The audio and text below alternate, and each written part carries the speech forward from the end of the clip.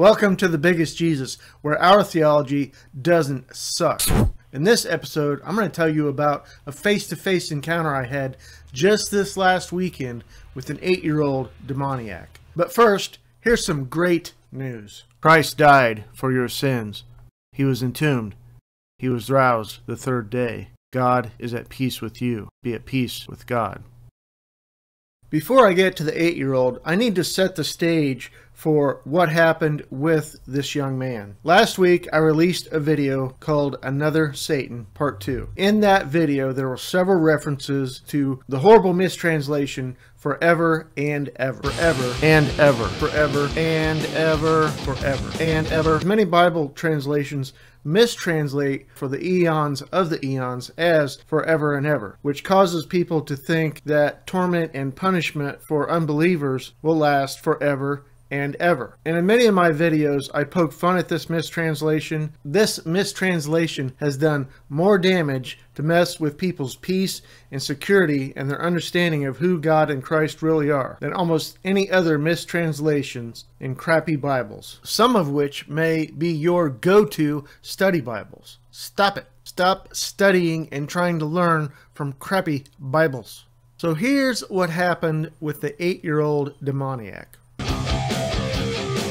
My wife, Chanel, and I were out last Saturday to celebrate her birthday, which was a couple weeks prior. We were just out kind of winging it. We had gone to a small town close to us. We're in the Des Moines metro area in Urbandale, Iowa. We went to a small town just north of us called Polk City. They had a fall fest going on. A lot of towns were celebrating Oktoberfest. It was the 1st of October. This town had a bar in it where we had some free beers coming to us. So we thought, let's go up there, see what's going on. My son Levi had given us some books where we could get free beers at certain places around town. So we'd never been there. They made some of their own beers. We went up there, and the bar that we went to was right on the square, and they had this big fall fest going on right on the square. We had a couple beers. My wife didn't like hers. Mine was all right. And we wanted some snacks. Who doesn't like snacks? And at all these festivals, they've got all kinds of goodies to eat. So we were walking around looking for a place to go and to get something to eat, some sweets. We're walking along and we're on a sidewalk. We're walking side by side, and approaching us are these two young men. I will call them boys.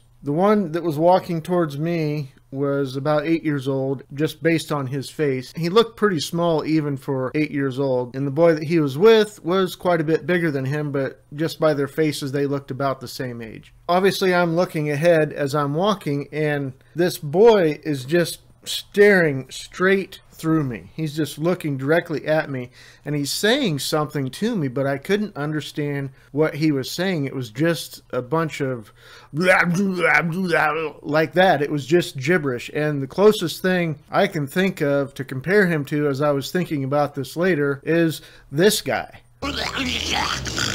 So I'm walking straight, he's walking towards me, continuing to say this gibberish while he's staring at me, and now I'm staring at him, so we're locked eye to eye. And he gets right in front of me, and he's just a little guy. I'm only like 5'7", and he's like toe to toe with me, and he's looking up at me, and he says one word to me, and he said it just like this: forever.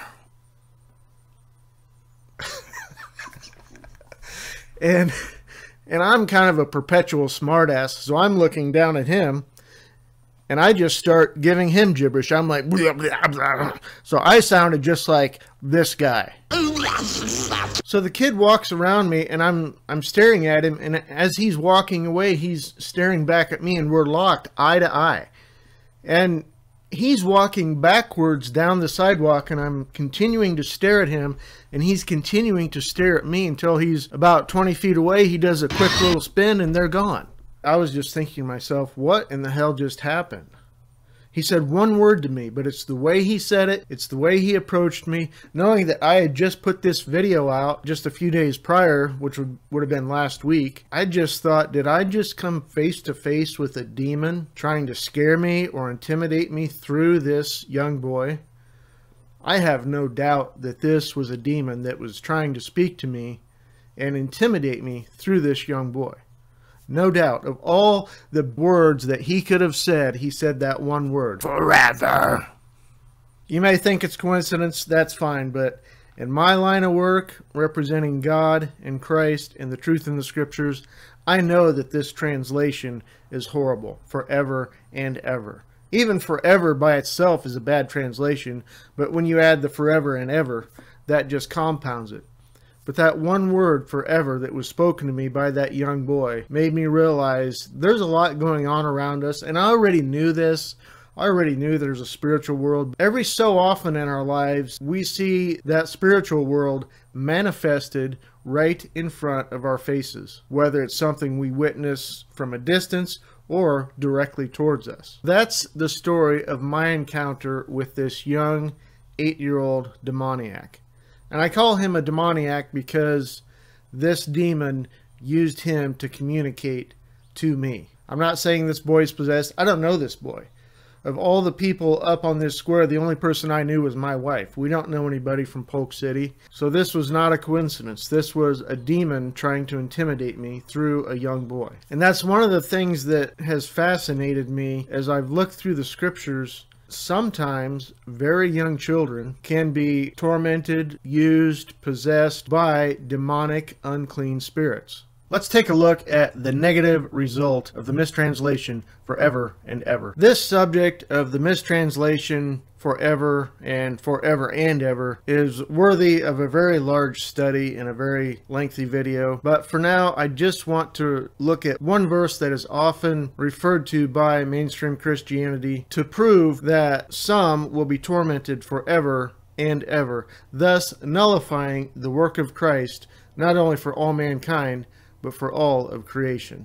Revelation 20:10 is often used by mainstream Christianity to prove that the torment for unbelievers and rebellious spiritual beings will be forever and ever. Revelation 20:10 from the Concordant Literal New Testament. And the adversary who is deceiving them was cast into the lake of fire and sulfur, where the wild beast and where the false prophet are also, and they shall be tormented day and night for the eons of the eons. In the King James Version, and the devil that deceived them was cast into the lake of fire and brimstone, where the beast and the false prophet are, and shall be tormented day and night forever and ever. The Concordant Literal has for the eons of the eons, which reveals to us that the torment of these are during the final 2 eons. Whether it's the full final 2 eons or parts of the final 2 eons, the torment that they undergo is for the eons of the eons. There are 5 eons in total. The first 3 eons are wicked. The last 2 eons are good, and part of the reason that they are good is that the beast, the false prophet,